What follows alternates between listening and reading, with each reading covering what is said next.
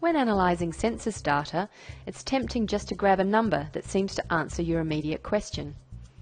Our experience as census analysts tells us that it's much more effective to tell a story with the data by putting numbers in context. I'm going to use the City of Sydney's community profile to show you a technique for turning numbers into stories. We call it dominant and emerging analysis. Before I start, it's worth having a look at the boundary for the City of Sydney, which incorporates only the CBD area plus the suburbs immediately surrounding it. So it doesn't include the whole metropolitan area of Sydney.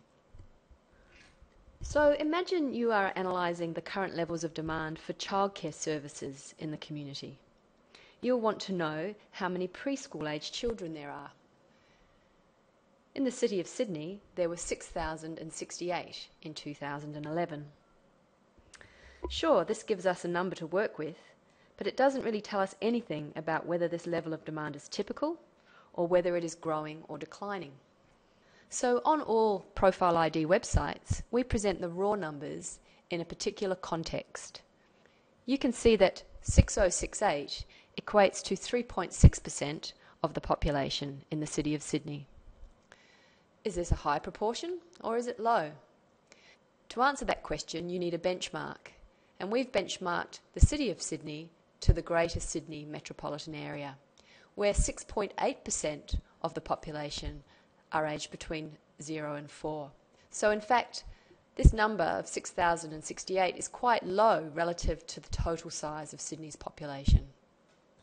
However, since 2006, the number has grown quite significantly by 870 children.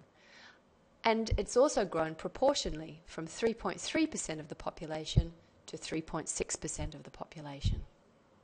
So we can conclude that we have 6,068 preschoolers to cater for, but that this is a low figure given the size of the population, but it is growing.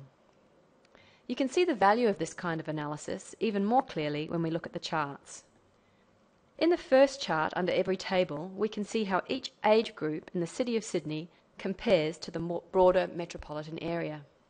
You can quickly see that the City of Sydney is dominated by young adults aged 25 to 34 and 18 to 24. When we use the term dominant, we mean a group that is significantly greater than the benchmark. So even though there are more 35 to 49-year-olds than 18 to 24-year-olds in the City of Sydney, 18 to 24-year-olds are dominant when compared to the benchmark. It's really saying the City of Sydney has a fairly typical proportion of 35 to 49-year-olds, but much higher proportions of 18 to 24-year-olds than is typical for Sydney metropolitan area. You can see that children and people over the age of 50 are present in much lower proportions than the benchmark. In other words, the City of Sydney's population is dominated by young adults, workers and students. The next chart shows us how age structure is changing. You can see which age groups are declining and which age groups are emerging. Are the emerging age groups the same as the dominant age groups, signalling business as usual, or are they different? In the City of Sydney, the biggest growth is in 25 to 34-year-olds, reinforcing the dominance of that group. However, the second most dominant group, which was 18 to 24-year-olds, is actually in decline.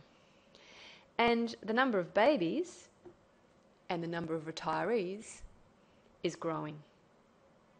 This can signal a change in the priorities for councils when planning their service delivery.